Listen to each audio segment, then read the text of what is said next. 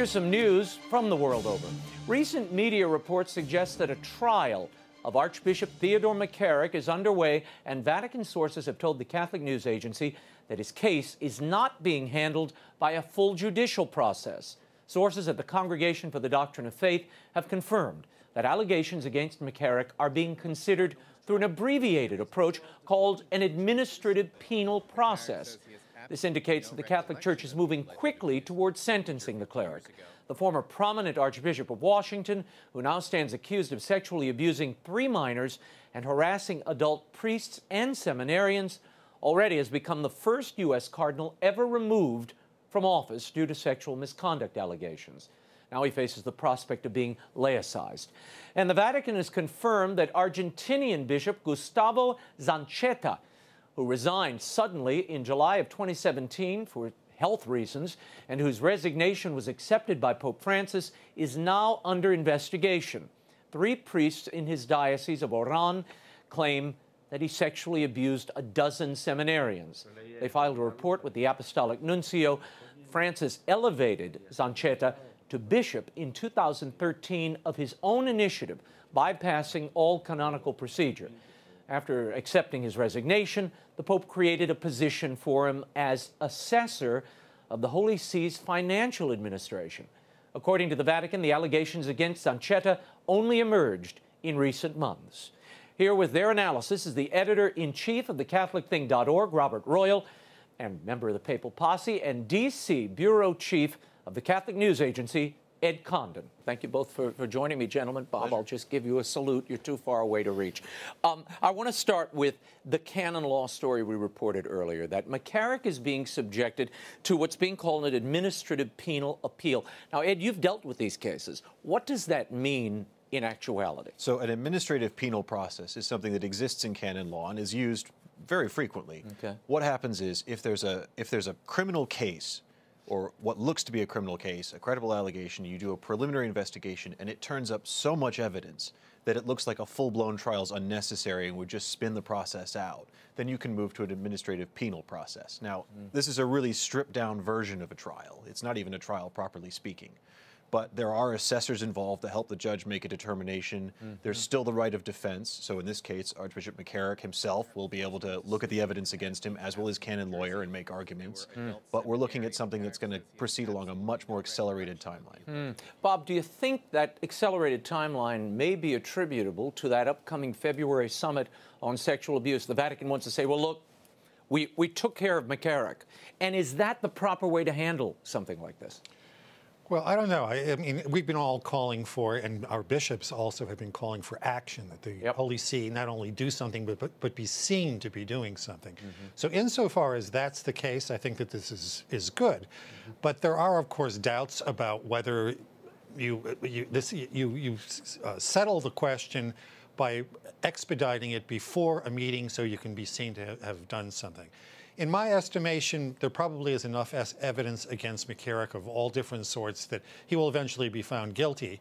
And it's a good thing, just in general terms, that there'll be this marker sort of laid down there. But I think there are going to be a lot of ongoing questions. And then, of course, there's still the other big questions of how did he manage to survive for so long with all this material in the file at the Congregation for Bishops, and who is responsible for that? Well, and Ed, this begs the larger question.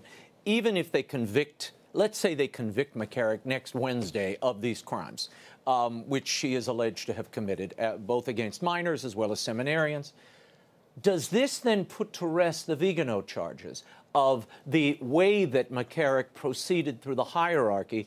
And will that investigation kind of either be forgotten or shelved? I think they're really separate issues and they need to be treated separately.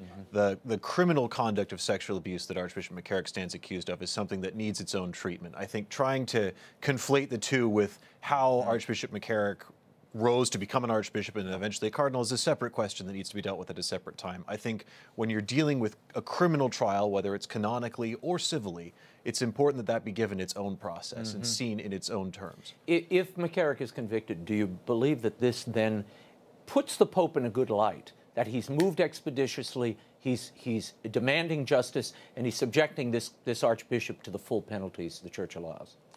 Well, I mean, yes, in the sense that I just mentioned, that at least steps are now, we can see steps being taken, and we know that something has got to happen. It just can't be played out. McCarrick is very old. I mean, we don't know how much time he has left on this earth, but something has got to happen while he's still alive, because once he dies, this is all going to be ancient history, and people aren't going to feel a sense of urgency. I think that Ed is exactly right, that they're two separate things, but we shouldn't let this good move, this good public move, and then also the follow-up of the meeting in February, we shouldn't let this deflect us from what needs to be a larger investigation into what's been going on. Ed, how does the sentencing work? It's my understanding, Cardinal Mueller, sitting where you are, it shocked me when he said only the Pope can allow these penalties to proceed against a bishop. The Pope has that purview and power to himself. I assumed the congregation or the CDF could enact those penalties. Apparently they can't. No, absolutely not. And this is entirely correct. I mean, this is a lot of what we've seen with some of the frustrations with how the bishops in the United States have been unable to proceed is bishops aren't accountable to other bishops. Yeah. The church is a hierarchy. It's a living hierarchy. And in the end, a bishop answers to the Pope. Now, only the Pope can make a determination about a bishop. Only the Pope can open an investigation or a penal process into a bishop. And in the structure of the church, that's as it should be. So also, only a pope can impose penalties on a bishop. Now, in the case of Archbishop McCarrick, what's interesting is this. How will any resolution come out? What charges is he facing? We have a rough idea of the accusations against him, but how they've been formulated, we're not sure. If he's convicted, on what charges will he be convicted? And if he's sentenced and a penalty is imposed, who's imposing it? So while only the Pope has the authority to laicize, for example, a bishop, he can delegate that power to the CDF. Now, will the CDF be acting on delegated power to impose a penalty, or will the penalty be imposed in the name of the Pope himself? And that can make a big difference. And Bob, we've seen, in fact, Cardinal Mueller alluded to the fact that there were certain friends of the Pope or in his orbit, or friends of friends in the Pope's orbit, that were spared penalty, or their investigations were muted or brought to a close. Are we concerned that we might see that again, or is this, because it's so public now, is this forcing almost a reform within the Curia itself? Well, I think we can hope for that. I think that this case is just so flagrant. Explosive. And it's clear that this has gone on for a number of years. This isn't just one instance where a bishop steps off the curb or he's done a number of things that would cause a pope to remove him from office.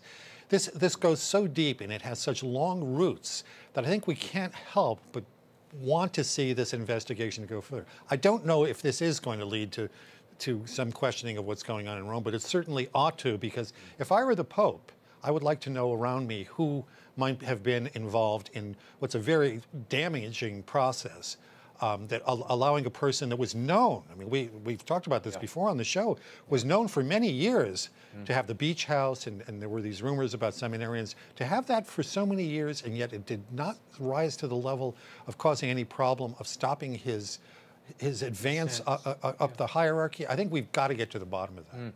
I want to move on to another case beyond McCarrick, because this is an international crisis. We see this story in Argentina. I mentioned it a moment ago about this Bishop Zanchetta, who a group of seminarians, 3 priests have come forward and said there were a dozen seminarians they're charging that were sexually abused by this bishop. Now, the curious thing here is he resigned from his post. The Pope made him assessor of the Vatican's finances. And now the Vatican has egg on its face, and the Pope himself, because he basically found safe harbor for this man. Now he's not executing his duties while he faces trial. Is this another black mark against the Pope as he tries to face this crisis, since he's personally involved? His name is personally involved in the sense that it's the Pope who appoints bishops, and it's the Pope who moves them to the Curia. Now, one thing that we have seen, not just under this Pope, but under previous popes, is they're not necessarily given a full understanding of who they're appointing when someone comes up for a job in the Vatican. We've seen other cases where a sanitized version of somebody's resume is put on the Pope's desk and everything looks well. So I think it would be irresponsible to conclude that this is something the Pope is personally responsible for knowingly involving himself with someone who's got outstanding accusations. But it does cast a further shadow over the Vatican's handling of senior clergy who seem to have accusations outstanding against them. That is something that does need to be addressed. There's another case in Argentina of two priests at a monastery also charged. One of them abusing a former student in the community who was a minor at the time. The abuse started in 2009, continued to 2015. This is in the Pope's home diocese. Yeah, I would disagree slightly with you, Ed, in this sense, that the Pope knew Zanchetta, I guess we're calling it because it's a Spanish pronunciation, Zanchetta, because he was, I think, a undersecretary for the Bishops' Conference in Argentina. And so when shortly after, I think it was July, he was elected, the Pope was elected in March, and it was already in July that he appointed this man. It seems that he knew him personally. Now, that said, this doesn't mean that he knows everything. He knows everything about him. A lot of bishops knew Archbishop McCarrick personally and had no idea what he was up to. Yeah. But the fact that during a hiring freeze at the Vatican, that the Pope made a special position for this man at the administration of the patrimony of the Holy See. This is not the Vatican Bank. Right. This is the organization that runs the real estate, the accounts of religious orders, et cetera. This is a pretty sensitive, powerful position. The fact that he put him in there, he must have felt that the man was a good man and that he needed some sort of place to land. But we have to say, should he be consulting maybe with other people when he makes appointments like that?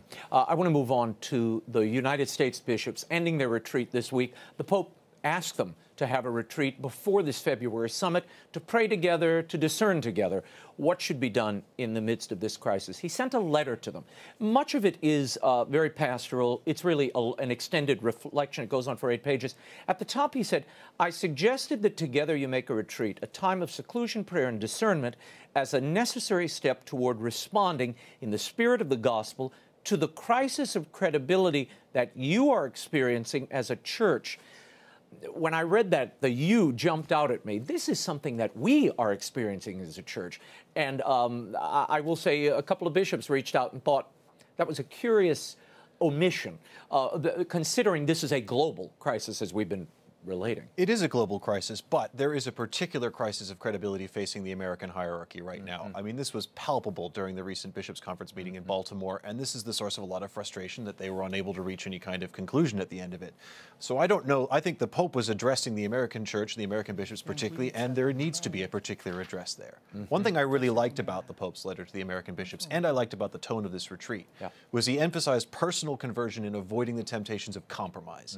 I think that's something that we need to see more of.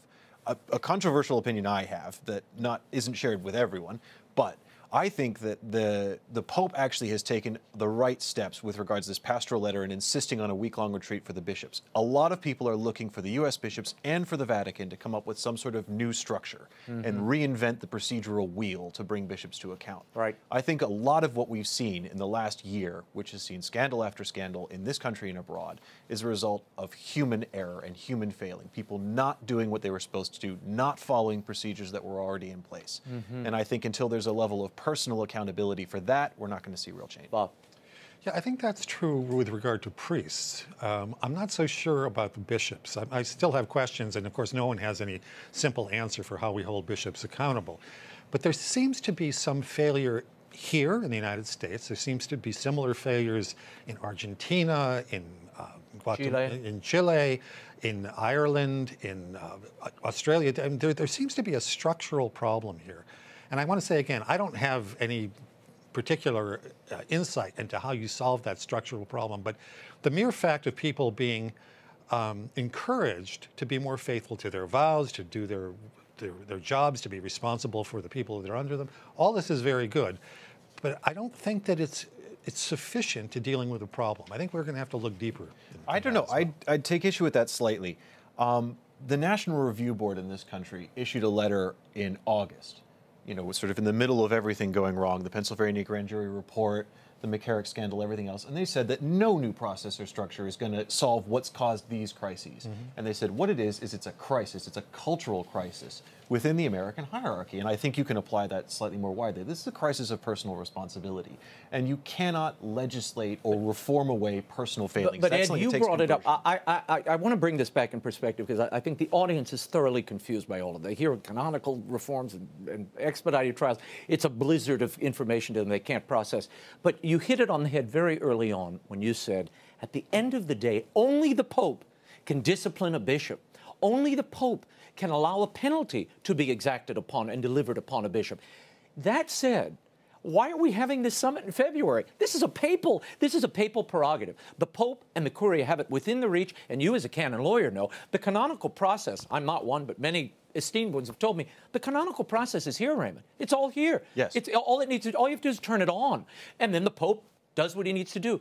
So why are we going through this February summit? I think we don't know what they're going to do in the February summit. Well, we have some indications, which we're going to talk about. We have some indications, but one thing that is clear to me is you're absolutely right in what these other people have said to you about the canonical process is there. I would agree with that, and it does need to be turned on. One thing that the canonical process currently lacks is there are gaps carved out in the universal law of the church regarding, for example, clerical discipline, ways in which you would articulate more fully sexual misconduct and how to handle it in a diocese. Now, those are deliberately carved out in the Code of Canon Law so to make room for particular law in individual dioceses, because problems in one place aren't the same as problems in another. And so this was deliberately done. But what we haven't seen a lot of in the last 30 years in the church is bishops taking the initiative and filling in those gaps, which the law expressly encourages them to do. And allows. And so what I'm hoping we'll see come out of the February meeting is bishops coming back, not with some big fix from Rome, but feeling emboldened and saying, Rome's on our side. If we want to push the envelope here and start taking firm action, we can do it. Bob, during the holidays, Cardinal Cupich came out, who's one of the organizers, the Archbishop of Chicago, of this summit. He says this is expressly to protect minors from sexual abuse. Is that too narrowly casting the problem and the question? Well, it seems that that's what Rome regards the February meeting as. I think a lot of us in the United States had hoped that there would be some sort of practical outcome of what's going to happen. And from everything that I see, the people that I trust most who seem to have some insight and sources in Rome, what they're trying to do is broaden a general awareness of how to protect young people and other vulnerable people, which is a good thing to do, of course. Here in the United States, I think we can say, in spite of all of our problems, that we're a little bit further advanced on that particular problem than probably most other parts of the world are. Ever since 2002 with the Dallas Charter, we've had a pretty, in some cases, I think, overly draconian set of rules about priests who have committed crimes of one sort or another, or sins of one sort or another. I think that the Vatican is looking at this, and Andrea Tornielli, who's now the editorial director of the Vatican News Services, talked about the universality of the church and how the church needs to respond in a universal way, which, of course, is important. What we want to talk about is the spiritual roots that inspire all the ways that we behave, including about these sorts of problems.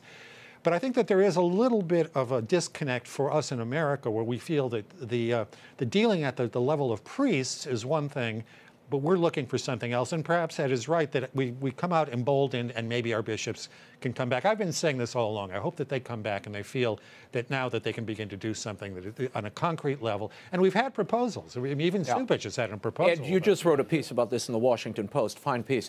I want to read what Tornielli said and then get your reaction to this. He said in a statement, which article he posted on the Vatican website, the purpose of the meeting is very specific: to ensure that everyone taking part in it can return to their own country being absolutely clear about what must and must not be done with regard to addressing these cases.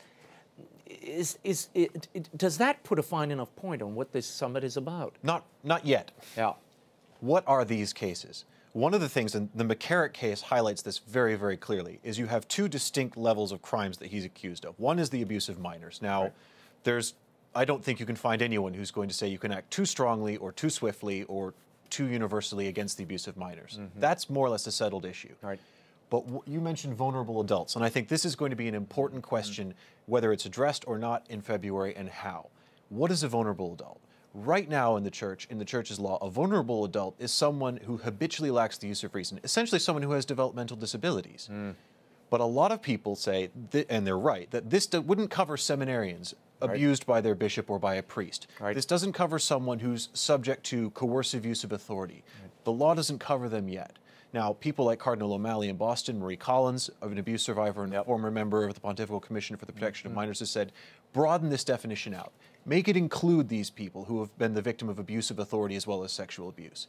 So whether or not they're willing to deal with those cases, I think will make a great deal of difference. If they don't, and this is something I mentioned in my piece in the Washington Post and also in Catholic News Agency, is that if they don't address both, then they're going to have a problem. If McCarrick's charges are not answered both, then they're going to have a problem. You need to put this to rest. Otherwise, we're going to look at the church possibly just storing up a next generation of scandals. And this touches on what Cardinal Brandmuller is now speaking about, which is that the preponderance of these cases of abuse tend to be homosexual in nature. Now, he says that needs analysis. But given the pronouncements coming from the Vatican, it doesn't seem that's on the radar. Well, we'll see what comes out of this. I mean, these are sort of general statements that are being made primarily to lower expectations and put walls on this thing. It's 3 or 4 days. It's, I think, literally hundreds of people, many of whom maybe have never even met one another. The problem in Africa is different than the problem in Asia, than the problem in Latin America or North America. So it's starting to feel like a therapeutic session where we are appraised of, or the bishops are appraised of the feelings and the wounds delivered upon the victims in this abuse. And that is an important part of this. But Ed makes the other point. So what do you do about it? What do you do about it? But I don't think the bishops need to know you can't touch a child, a woman, or a man. You don't do that sexually. You cannot engage with them in those on that level. Why is that such a mind-blowing concept? Well, I don't know that that's what the bishops need to be told in Rome. Apparently somebody needs to be told because it's happening. Well, but again, we're back to this is a crisis of personal accountability, not a crisis of structure. And I think it is where bishops are concerned, though, by your own admission. Well, no, again, we're not talking about a crisis of structure even there, because we have instances looking at McCarrick that, as we said, something was known. People knew. People complained for years about him.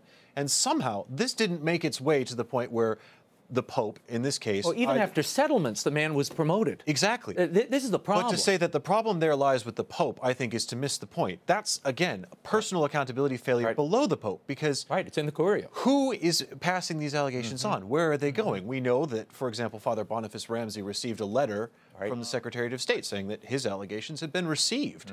And they'd had them for years when they wrote to acknowledge them. Was it 2006? 2006, I think they were acknowledged. What happened in the interim? Why didn't they go to the Pope? Again, these aren't structural problems. There was a process. A letter was sent to the nuncio. The nuncio forwarded it to the Secretary of State. It went to the Congregation of Bishops. Why didn't anything happen there? That's a personal problem. That's not a structural problem. Bob?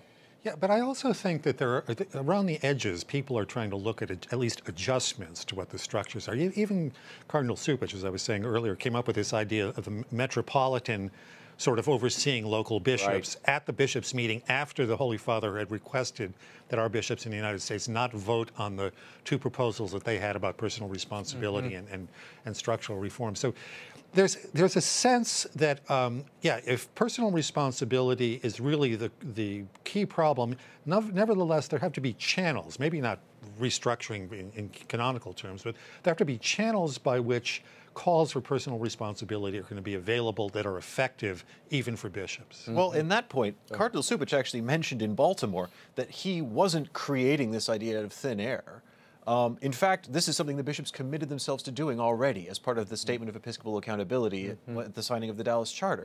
That they were already supposed to be referring accusations they received against themselves to another bishop in the metropolitan area.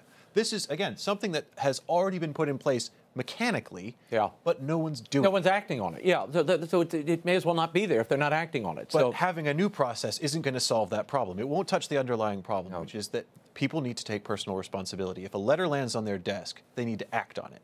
And I'm afraid that's something that hasn't happened, but maybe we will start seeing to happen, because we're now seeing bishops coming under heavy fire if it comes out that they were told and they didn't act. Well, I think that's one thing that we can hope comes out of Rome in the February meeting. If there really is a sense of urgency, this is the way I've constantly put it, a sense of urgency backed by the Holy Father himself, that people go out and understand that they've got to make it work then I think the individual national bishops' conferences can go out and do what needs to be done in their own territories in the right way for the cultures in which they exist.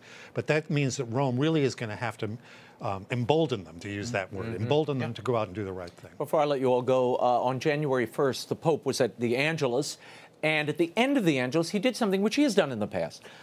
He did not do the traditional blessing. He decided to recite an Old Testament blessing. You had a thought or two on this one. Well, Raymond, you remember when we covered the conclave. 3 days later, he had a meeting for all the journalists. There were 6,000 of us sitting in the Aula Palisesto, and he did the exact same thing, and it really took us all aback because when you're Pope, there's always somebody in the room that isn't necessarily a believer, and even it may be a room full of cardinals. You don't necessarily have people who are believers. So it's an odd thing that he does. One understands why he does it. He tries to be more universal he's trying to, and try to reach out on New Year's Day to the entire world. But I think if you're the Pope of Rome, you make a Trinitarian prayer on the feast of Mary, the Mother of God. Okay, Ed. I don't know. The Pope sometimes makes these, I don't know if they're spontaneous gestures, but these deviations. And the bottom line is the purpose of the Pope issuing a blessing to the city and the world is that the world takes notice. We've taken notice. We'll leave it there. Bob, Ed, thank you both for your insight. You can find Robert Royal's commentary at thecatholicthing.org, and all of Ed Condon's reporting is at thecatholicnewsagency.com.